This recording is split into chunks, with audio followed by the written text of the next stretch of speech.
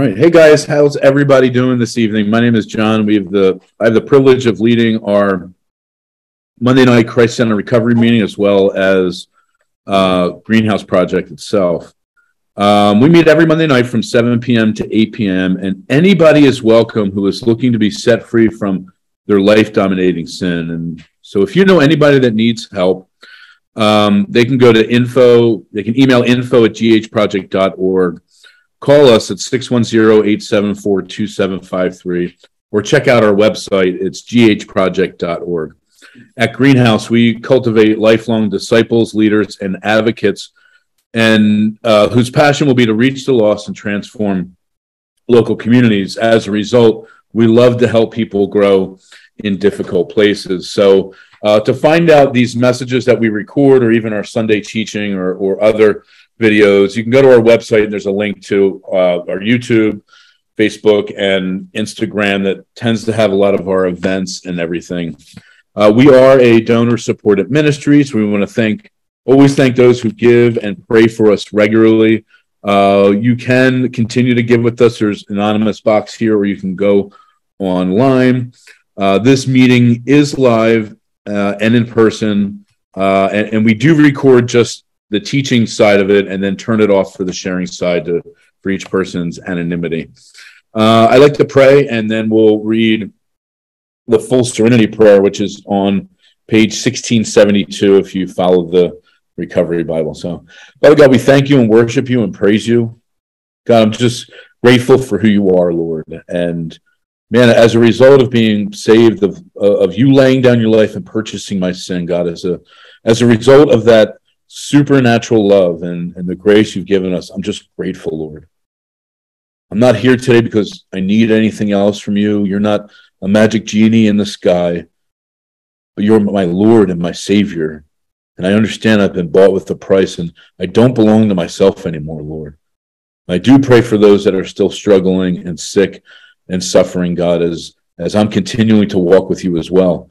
So please, God, have your way in our hearts and our minds, and I pray that each one of us can be useful to you and your kingdom, that no longer do we have to live for ourselves and live for pleasures that never even please, Lord, but we can live for you. So thank you. In Jesus' name we pray. Amen. God, grant me the serenity to accept the things I cannot change and the courage to change the things I can and the wisdom to know the difference, taking this world as it is, not as I would have it, trusting that you make all things right when I surrender to your will. So you may bring me joy in this life, and I'll be ultimately happy with you forever in the next. We thank you. In Jesus' name we pray. Amen. Welcome to December, everybody, if nobody's welcomed you to December yet. So the first Monday in the month, we like to highlight a step. And since it's December, guess what step we're working on? 12, because everybody here has the page. We're going to hit a step a month, and you can actually go back onto our YouTube channel and see teachings on every single step so far. So step 12, and everybody has a paper we handed out. It says, having a spiritual awakening. As a result of these steps, we try to carry this message to alcoholics and to practice these principles in all our affairs. We're going to get into the discussion questions and then how to actually do this in a minute. I want to look at a different set of verses for today. And, I don't know if I actually wrote in there. Today, we're going to be looking at 1 Timothy chapter 12. 1 Timothy chapter 1, verses 12 to 17. It's actually not on that paper. 1 Timothy 1, verses 12 through 17. And it's an important place for us to be. It's a real important place for us to be. There's Bibles right there. You can grab in there, or there's one up here. You can grab a little mini New Testament one. It will help you out. I just like to read it and talk about it. We get into the word today. First Timothy chapter 1, starting in verse 12, says this: "And I thank Jesus Christ our Lord, who has enabled me, because he counted me faithful, putting me into the ministry, although I was formerly a blasphemer, a persecutor, an insolent man. But I have obtained mercy, because I did it ignorantly in unbelief. And the grace of the Lord was exceedingly abundant, with faith and love which are in Jesus Christ. This is a faithful saying and worthy of all acceptance, that Jesus Christ came in the world to save sinners, who I am chief. However, for this reason I obtained mercy, that in me first Jesus Christ might show all long-suffering as a pattern to those who are going to believe on him for everlasting life. Now to the King of eternal, immortal, invisible God, who alone is wise, be honor and glory forever and ever. Amen." This is how it reads in the New Living Translation. Just in case anyone was a little confused, here's a really simple. He says, "I thank Jesus Christ my Lord, who has given me strength to do his work." That's what he means by he has enabled him. He has enabled me because he counted me faithful to the ministry. Paul is simply saying here is, I thank Jesus Christ my Lord. I have gratitude for Christ. There's a real gratitude that comes in for Jesus Christ. We're going to talk about why in a minute. Who has given me strength to do his work. He's considered me trustworthy and appointed me to serve him, not as a result of his own strength, but a result of the salvation in Jesus Christ. And Paul boasts on his weaknesses here. He's not highlighting his sin. He's not glorifying his sin. He's pointing back to the person who he used to be. He remembers. He says, even though I used to be a blasphemer, he blasphemed the name of Christ, in insolence, I persecuted God's people. He was a murderer. He literally murdered people for the sake of the law. And he recognizes this, but God had mercy on me because I did it ignorantly and in unbelief. And he changed his tone here. He says, oh, how generous and gracious our Lord was. Does anybody remember that every single day? How gracious God is? How much mercy he had on me? So he filled me with the faith and the love that comes with Jesus Christ. Here's why that's important. When we look at step 12, it says, as a result of having a spiritual awakening, it means we're spiritually awake when it comes to step 12. And what Paul is lining up here is saying, listen, I lived a life in a former way. I know what it's like to look back at it. Some of us on these calls or here have been in recovery a short time. Some people have been in a long time. Some of us have done a lot of damage in our life. Some of us have done a little. But we can look back and look at the things that we used to do, right? Can everybody identify that? There's a past. We have a past that we used to operate in.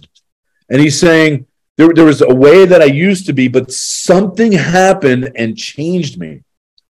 And this change actually pushed me into ministry where I can be useful to God and useful to other people. What happened?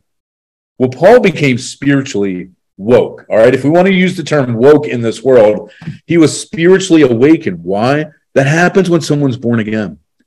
See, coming to our step 12, it's not the last step. All right. It's actually the beginning step that pushes you back to the beginning of step 1. The steps don't end. By the way, the scriptures don't end. There'll be no end to God's word. It's going to go on forever. Jesus' words will never pass away. As a result of being born again, being made new. Step 1, when we get into it, it means we're powerless over sin and our life has become unmanageable. Step 2 is I came to believe the power greater than myself can restore me to sanity. Step 3, I gave my will over to the care of God. I no longer exist. I understand my own way destroyed my life. I no longer exist. God, I want everything in my life to be about you. Give me your will, God. And this is the basis for being born again. This is how, and the reason why actually the people that penned these steps designed it for for people to be set free through the blood of Jesus Christ. Point blank. No matter what anybody says in any meeting, the truth is the only way to be set free is to develop a real relationship with God. We always say this, you can't kill the cobwebs. You need to kill what? The spider. The spider is addressing sin. And we get to our step 12, the writer realizes that, listen, as a result of me being spiritually born again, as a result of doing the work inside these steps, we're going to talk about that in a minute, these things birth something called gratitude. Gratitude is very, very important for anybody that walks in this world. I'm going to tell you why. Does anybody here get in a spot where you complain a lot? Everything stinks. Everybody stinks. Your work stinks. Your boss stinks. Your car stinks. Your spouse stinks. Your kids stinks. Your pay stinks. Your TV stinks. Everything stinks. Oh, I'm the only one that complains. Okay. We all have gotten to a spot where we can get into a spot of constantly complaining and look at the things that are negative. Instead of realizing this, you know what the scriptures say? Those that are forgiven much, love much. We want to be able to love. We have to understand every day, or sometime every moment of every day when we wake up, that we've been given the greatest gift. If you're in recovery and you believe in Jesus Christ as your Lord and Savior, you've been set free from the power of sin and death, you have the greatest gift ever. And you've been forgiven much. And the cause of being forgiven much should be much love. And this is what that means. Every morning I get to wake up, I get to be grateful for what I have. I don't look at what I don't have. I don't even look at things I need anymore. I need to be, God wants me to be grateful for what he's given me already, eternal life. I said it in the beginning. Some of us treat God as if he's a magic genie in the sky, and he's just here to be our slot machine. God, I need a new car. I need a new girlfriend. Like everything needs a new 2.0 for me to have a better life, and that's just not true. We're going to talk about happiness versus joy in a little bit. He says, those that are forgiven much, love much. And as a result of these steps, as a result of being spiritually awakened, we understand that should give birth to gratitude. Literally, good people don't go to heaven. It's forgiven people. When we know we've been forgiven from our sins, set free from the power of sin and death, what should be the next desire is to see other people forgiven. Those that are forgiven much, love much. As a result of practicing these steps. Now, I would never highlight the steps on the level of the Word of God. They come out of the Word of God. There's a biblical truth behind each one of these steps. But the results of working the scriptures, there's a scripture behind each step. They didn't write the step. They took scriptures. By the way, they almost called AA the James Club, because a lot of the scriptures they pulled come out of the book of James. As a result of these steps, meaning as a result of what God does to a life that becomes abandoned to him, we forget that the root of addiction is selfishness and self-centeredness. It's all about me. It's all about how I want and how I feel. And we have to understand that's not just in alcohol and drug addiction. That comes out in pride, it comes out in greed. It comes out in so many different ways that I highlight my own wants and needs over the wants and needs of other people, or even the wants and needs of God. That's why the steps literally say, gave my will over to the care of God. And we talk about it a lot. Have you ever given your will to someone? Yeah, it's like incredibly hard to do. You're like, here's my will. I want to go out to eat in 5 minutes, you know? you're like, here's my will. I'm going to take it right back. As a result of these steps, as a result of actually working the biblical principles behind these steps, there's a spiritual awakening.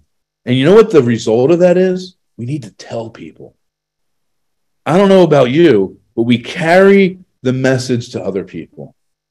Now, I know for a fact, when I came out of prison, I tested positive for hepatitis C. And I just got saved, and I came in. I wanted to tell everybody for how Jesus Christ set me free from the power of sin. I just needed to tell everybody. I'm so grateful that I just wanted to tell everybody, and I still have that mindset. But I remember I tested positive for hepatitis C, and I remember going to the doctor, and the doctor gave me another test for hepatitis, and it was gone. There was people that literally prayed over me that I would be delivered from hepatitis C, and guess what? I actually did. I had it one day, and I didn't have it anymore. I told everybody about that. If your life has really been spiritually renewed, if you have really been changed, wouldn't you want to go tell everybody? Wouldn't you want to go tell everybody that I had a sickness leading unto death? And guess what? It's not there anymore. You'd want to tell everybody. You'd want to take these principles and practice them in every ounce of our affairs. This is what some people miss when they work the secular view of steps. It's not just for drug and alcohol addiction. Practicing principles, the biblical principles in all our affairs, has to do with everything personal, everything business, everything in my mind, everything with integrity, everything with right standing. It means I'm not going to cheat on my taxes. You shouldn't be working under the table. You should be doing things the right way. It means I shouldn't be lying or cheating. I shouldn't be blowing stop signs. And I should allow the spiritual steps, the scriptures, to literally change every ounce of my life. Everything. And guess what? In the areas where I fall weak or I fall short, the Holy Spirit should convict me back into truth. He's gentle and kind in his conviction. He's gentle. He wants us to be led back in the truth. But as a result of being spiritually transformed, as a result of walking with God, of actually working the steps and living out the word of God, it should transform every ounce of my being. Why is this important? Because the proof of step 12 isn't reading some work and writing in a book. The proof is always going to be how we live our life, the evidence of what comes out. It's always going to be the evidence of how we live out our life. When something really impacts my life, you can't stop telling about it. And there's a few times in Scripture where Jesus went through and literally healed everyone in the whole village. There was a time, there's a blind man in Mark chapter 10 who's literally on the side of the road crying out, "Son of David, have mercy on me." And everybody's like, "Buddy, be quiet. Just go back on the side of the road." And it made him yell even more. He had this desire to seek God out. There were times Jesus healed people and he said, "No, don't tell anyone." How could you not? My life's been impacted by heaven here on earth. And I want to go tell everyone. I want to go help other people. When we reach the fullness of being set free, it should cause you to see other people still suffering and saying, "You know what? I can help." Once, a lot of us lived a lifestyle where we were helpful to no one. We weren't really helpful to anyone walking or living in addiction or even walking in sin. But we're called by God as a result of the steps to go out and to seek other people. It's not a new concept. It's always been around, including in the Old Testament. The Jews, Israel, was supposed to be a city on the hill. They were supposed to be a light to all nations. They did things so differently that they were supposed to stand out. They weren't supposed to set up their own club that excluded everybody. They were supposed to be a light to the world. After Jesus' disciples become radically transformed, Jesus rises from the dead. The last thing he tells them before Pentecost comes is the Great Commission. The 11 disciples went into Galilee to a mountain which Jesus had appointed to them. And when they saw him, they worshipped him, but some doubted. Jesus came and spoke to them, saying, "All authority has been given to me in heaven and on earth." Jesus literally has all authority. He said, as we're told, he said, "Go, therefore, make disciples of all nations." That word disciple, we can look at it as spiritually parenting one another. It's someone being conformed into the image of Jesus Christ. It's just like having my son come around or an apprentice that's witnessing everything you do, and then they do it as well. In the rooms, you know what they call this? Sponsorship. We call it mentorship, spiritual guides. Sometimes it's pastored and shepherding. The basic word is disciple. Come and be my apprentice. That's what the 12 disciples were. They lived and ate and lived with Jesus day in and day out. They became like him. They saw what he did. They witnessed it. They wanted to live like him. And guess what? Jesus died and rose again. You know what he does? He leaves. Then he sends the Holy Spirit.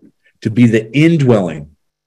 The indwelling of the Holy Spirit becomes the guide, the counselor for everything else. The Spirit has a purpose, by the way, to testify of the Son and to be the convictor of sin. He's the truth. He's the built-in lie detector. He's supposed to testify the Son and convict the world of sin. Jesus said, all authority has been given to me on heaven and earth. Therefore, go make disciples of all nations. He's saying, as a result of your life being transformed, you now have a responsibility. It's not so you go sit back in your room, go sit in a room all day, every day, and watch TV. The result is go out and do this with other people into all nations and the highways and byways. And by the way, it's a discussion for another time. It doesn't mean you're being called to go to Africa and you're being called to go to India. You might be, but this starts where? In your home, with your neighbors and the people that you work with and the people that you come in contact with. Go. You know, he tells them, baptize them in the name of the Father, Son, and the Holy Spirit. Teach people about Jesus. Tell them about the good news of how you've been set free. Reach out to the person that's still struggling with alcohol and drug addiction and tell them about the freedom.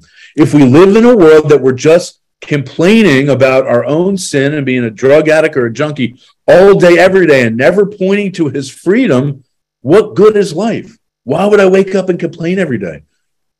Paul says, I desire to know nothing of you other than Jesus Christ and him crucified. And sometimes it becomes tiring sitting around people that just complain and cry about how horrible things are. Listen, I get it. Life's rough for a lot of us. But you know what we do? We point to Jesus. We look at Jesus. We look at the promises of Scripture. We look at what it's like to walk in his truth and his righteousness. And he says, when you baptize them in the name of the Father, Son, and the Holy Spirit, you know what the next thing? Teach them to obey all things I've commanded you. You know, this is the essence of the 12th step, is taking this back to other people, seeing that there's other people still sick and suffering that are struggling in drug addiction, maybe pornography, whatever it is, food, money. You can go through a list of active sin people are living in and say, no, there's freedom. There's real freedom for you. And I can tell you about it. And guess what? I believe the 12 steps are the most simple discipleship tool that we have. It addresses inner character. It talks about obedience, talks about turning our will over to the care of God. You have to get saved when you go through it. He says, teach them all things I have commanded to you, and lo, I will be with you always, even until the end of the age. I don't know about you, but I need to hear that today, that no matter what's going on, that no matter where you're at, someone might be walking in sin where you feel like you've lost your fellowship with God. Maybe you don't even have a real relationship with God, and you're hurt and you're broke and you realize your life has been a mess. Today's the day you can start over.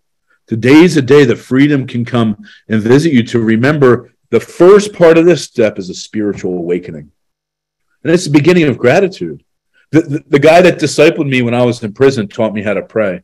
And for years, when I would pray, I would always hit my knees, and I would remember the first time I'd pray is when I hit my knees in my bunk in jail, and my cellie would go out and I closed the door. And now I chuckle to think that I had these big dreams and hopes in prison. You know what they were? I just didn't want to be a junkie, and I just didn't want to be a criminal. That's all I wanted. I didn't pray for houses or cars or ministry or bank accounts. None of those things were even for. All I wanted to do was be set free. It's all I knew. But that's a start. That's a beginning. By the way, you can't live there forever. It's a progression. We have to take a walk, and we grow in our relationship. That's the first step, by the way. When we look back, step 2 is I came to believe that the power of God can restore me to sanity. Step 3, gave my will over to the care of God. Step 4, 5, 6, and 7 are all about addressing my character defects. Things on the inside. Things that you can't see. Am I a liar? Do I have a lot of anger and fear? Do I manipulate? Am I a cheater? Those all things should be addressed on the inside and take steps time by time by time, day by day by day, to eventually you get to 8, 9, which is about making a plan to make amends to other people and then actually making amends to people. So what happens in those first 9 steps is I reconciled unto God. reconciled unto myself, and I get reconciled unto other people. 10, 11, and 12 are maintenance steps. Not that I need to maintain the walk, but it's really a way to reconcile everything else in an immediate pattern. I'll tell you what. Step 10, it says, I continue to take personal inventory when I'm wrong, promptly admit it. What he's saying is when the Holy Spirit moves in your life and convicts you of sin, confess it. Say, I did wrong. Sorry, I said something wrong there. I messed up. I can just own it right away. I can take care of it right then and there. It doesn't have to breed a resentment. It doesn't have to go any further than that. I can instantly take care of things that are wrong. Step 11 is all about seeking through prayer and meditation to prove my conscious contact with God. FYI, in the scriptures too, and according to the steps, the prayer is praying for God's will in my life. The prayer isn't God, make me healthy, wealthy, and wise, although that's part of prayer. If you're sick, you need to be anointed. If you're challenging, you need to be well. The prayer is, God, I want to know your will for me, and I want to do your will. Why? Because our will got us in the seats where we're at today. My will got me where I'm at today. Then we come to 12, where it says, having a spiritual awakening as a result of these steps, we try to carry this message to other, it says alcoholics, but other people struggling with sin, and to practice these principles in all our affairs. This highlights spiritual renewal. There's a result of, there's the idea of receiving a prize for the diligence of seeking God and putting in the hard work. The result is a life transformed. The result is being put into a position where now we can help other people. We get to seek out hurting people. We get to live by biblical principles. We get to constantly communicate with God and with other people through active sharing. We practice, we apply this, we're willing, we're open. There's a selflessness, there's a humility that comes alongside this. I don't know where everybody's at right now in practicing your step work. Some people are still operating in step one. Some people have gone through the steps over and over again. Some of you mentor other people and lead people. But this is something that we can all practice regularly. The 12 steps, the 12th step is not the end of our journey. It's really just the beginning. Because sometimes I need to practice a recipe more than once. Anybody here cook at all? Anybody try to make something and it came out so perfect the first time you never had to do it again? This is the hard thing about having people online. Not everybody gets my jokes, okay? So thank you for the no people that laughed on that one. Literally, it's not like you're going to do a recipe and it's going to come out perfect the first time. You need to practice these things and be refined. And I've gained so much more insight into how I practice the steps through how I work that with other people. The goal is to be a lifetime student of these of the scriptures, a lifetime student of what God is doing through these steps. And we get so much more when we give it away than the first time when we go through it. And I think it's like that with anybody that's practiced something for a long time. At some point, you come back to a spot, you're like, wow, I'm like a brand new student again. It's like I need to relearn everything. I have a new curiosity for what's going on. I get to learn so much more about me by studying and looking where to grow for the information. This entire journey is about submitting to Jesus Christ and Him crucified, a new king on the throne, and the king isn't me. The entire process has been about lordship, the process of deep relationship with Jesus, and then helping lead other people to Him, not to me. I'm not the king. He's the king. You know what the result is of being spiritually renewed? We talk about it a lot.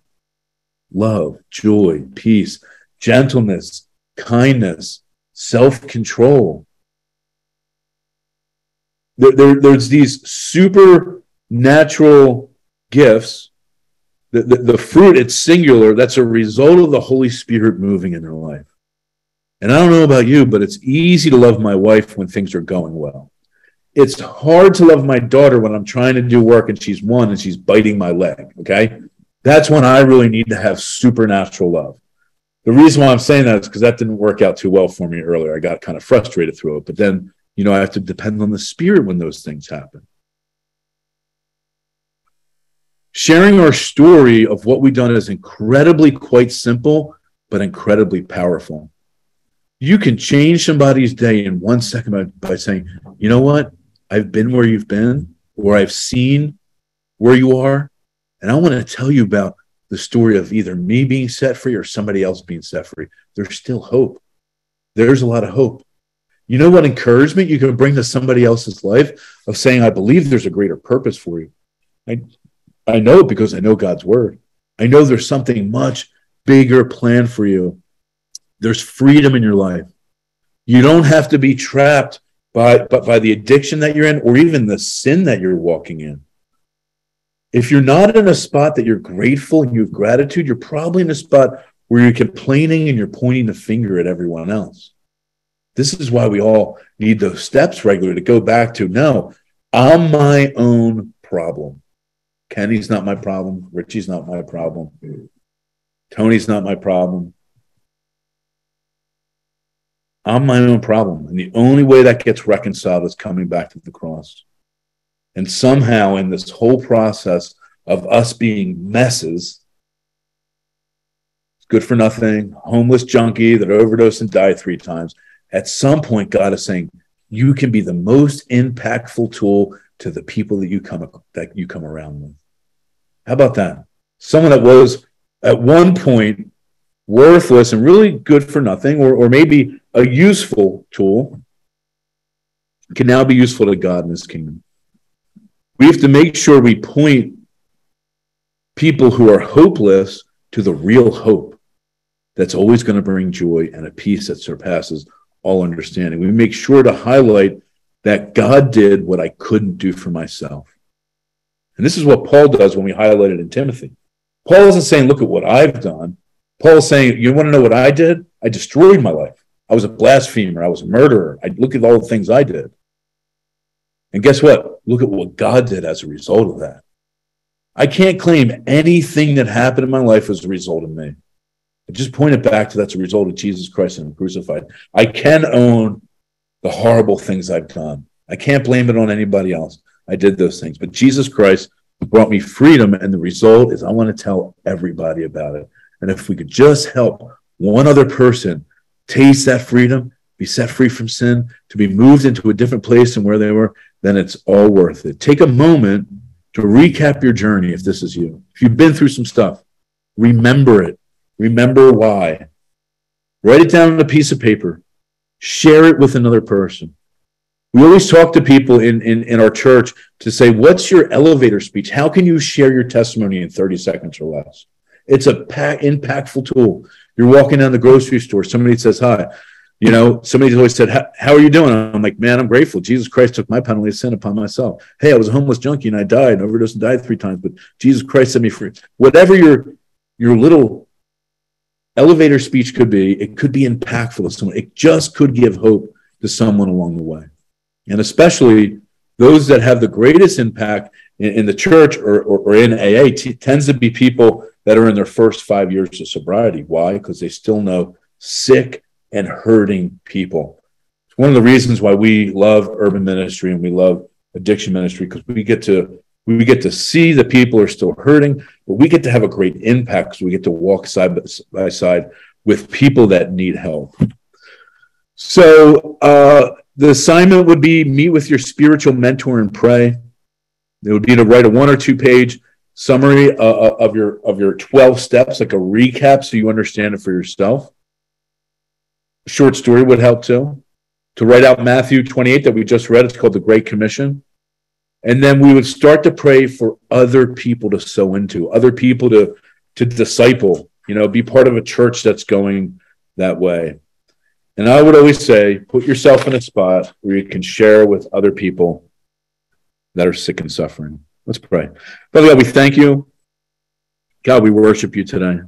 You're so good, God. I'm just grateful that you would set me free. I'm a sinner, Lord. You would set me free from the power of sin and death. God, and I pray that we can just be useful to other people that are sick and suffering. God, I just don't want to look at my own challenges and problems. I want to look towards your glory. But God, also highlight in my heart the people that are around me that are still hurt and still in need. If each one of us looked to God and looked to other people, what would this world be like? I'm not a consumer. God, I'm not the victim. As a matter of fact, we've been your focus. The word says the Son of Man has come to seek and save that which was lost. And as a result, you use us to impact a broken world. So we thank you for your freedom. We thank you for your grace. God, we thank you for your mercy. God, and I pray that we can remember gratitude every single morning, a short list, a short prayer of everything that you've given us. The greatest thing is reconciling our sin and a peace that surpasses all understanding. Thank you. In Jesus' name we pray. Amen.